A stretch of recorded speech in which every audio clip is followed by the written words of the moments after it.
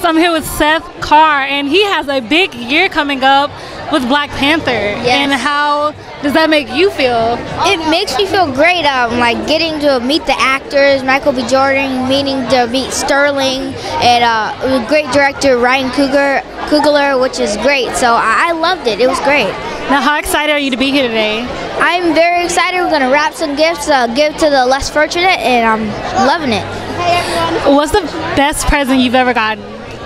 The best present that I've ever gotten was probably being with my whole family, because that's the gift that I get every year. That's the most gift I love. So. Oh, he's so cute. Check him out in Black Panther, coming out in February, guys.